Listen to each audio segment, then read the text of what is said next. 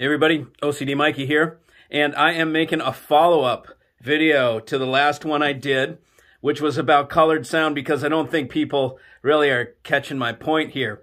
So I'll drive it home a little more direct by pointing out the other complete bullshit thing that they say in hi-fi is, it's what the original engineer intended you to hear.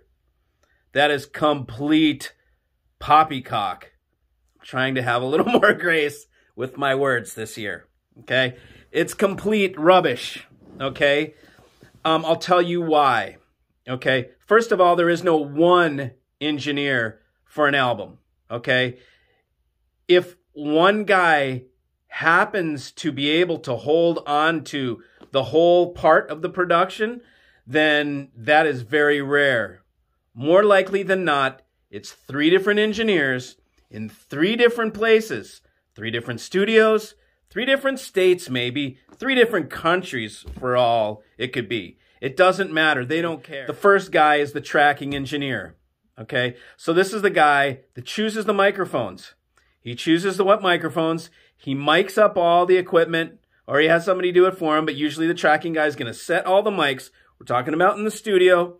If it's at a live show, then it's coming off the board, so it's going to be the guy that's mixing on the board, okay?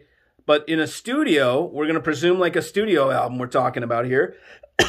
In a studio, you're going to have the tracking engineer, okay? So that tracking engineer is going to set it up on his rig in his studio, using his speakers and using his ears, and he's just going to take the damn tracks. His job is not to mix or master or do any of that unless it's an uncommon circumstance. He has been hired to make the tracks, okay? That guy's going to record the tracks. That rough mix is going to go to a mixing engineer. That mixing engineer in his studio now, different than the first studio, different speakers, different room, different ears, different likes in sonic, okay?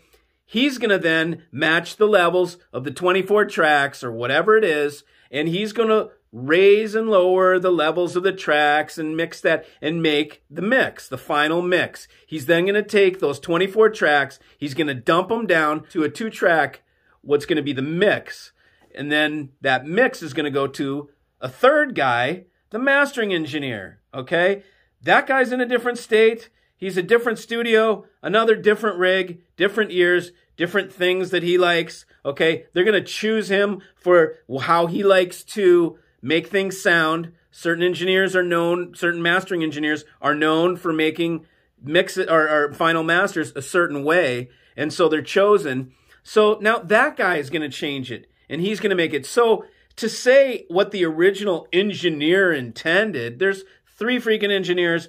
They're getting paid to do a job. They're intending to get paid another time and do a good job. So they're going to do what their job is. First guy's going to record the tracks. The second guy's going to mix the levels.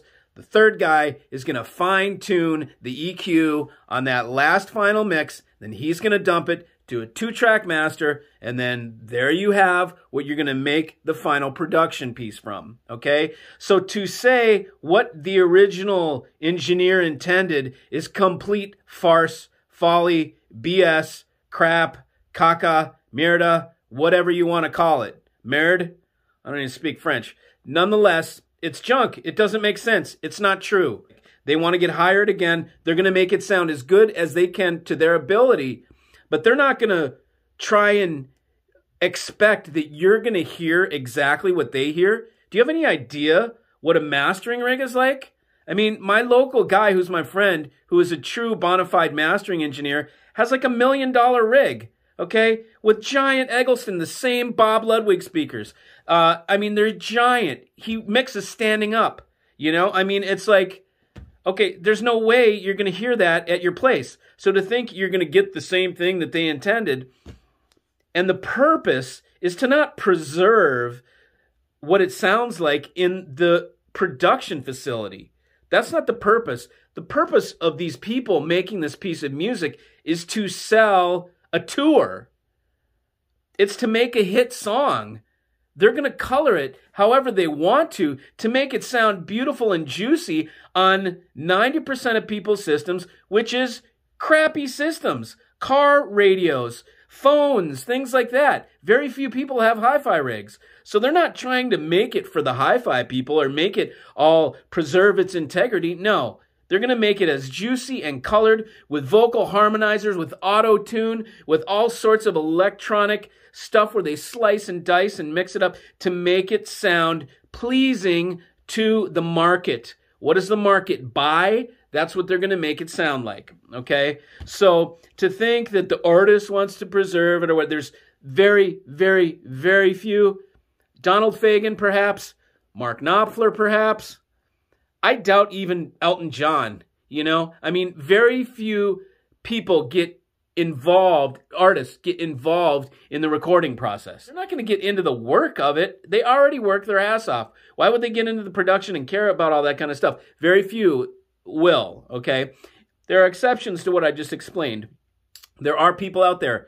Tony Manassian, okay? He makes recordings. He is a tracking guy who does mixing and the final master, and he produces them. He records one shot using 2 microphones, and his recordings are absolutely stellar. This man knows how to choose a microphone. He knows how to set a microphone. And when you set a microphone, man, you can turn it a ½ inch to one direction and totally change the way the recording sounds. Okay? So don't fool yourself into thinking we're trying to get what the engineer wanted or what the artist wanted. That's not what you're getting. You're getting something that is somebody's idea of what's going to sell to the masses. How can we sell a tour? If it's something that's not tour-centric, like a small act or something like that, they're going to want it to sound like rock and roll, tough, strong, or they're going to want it to sound, you know, beautiful, like a symphony or something like that.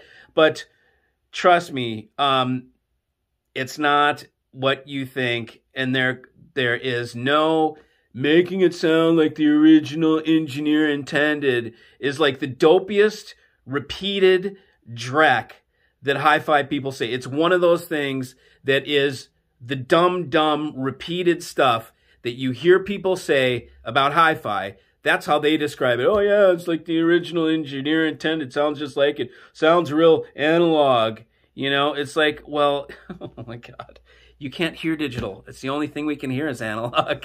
Oh my God. I could go through a list of all the things that are commonly regurgitated in hi-fi that absolutely mean nothing and that tell somebody that knows what's up instantly that you don't know what the hell you're talking about, okay? So don't say it's about what the original engineer intended, because maybe Neil Young, you know, and the other 2 guys that I mentioned, you know. Other than that, forget about it, okay? Forget about it.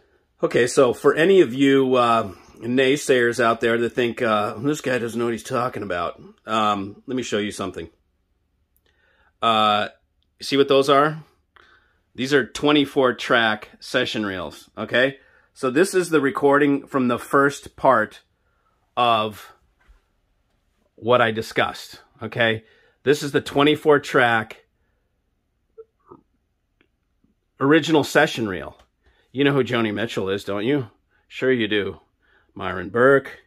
You might know who Roger McGuinn is. You might know some of these other bands. I don't. D.T. Faircloth, Live at the Palomino. That sounds like Hollywood. These are from Hollywood. Most of these are all California. From the late 70s. Look at that. 75. Okay, so these are session reels, okay? And then these here are the rough mixes and the masters. They're the 2-track, so they're dumped down to 2-track. Okay, I used to work at a recording studio. My brother owned a recording studio, and this was something that was a complete build-out downtown Minneapolis. It was legit. So I know firsthand how it works because I have the evidence. I have the tape machines. I have the original session reels. I have the 2-channel rough mixes and masters. So in case you're wondering if I, you know, am talking out my butt, no. I'm talking because I know. See you.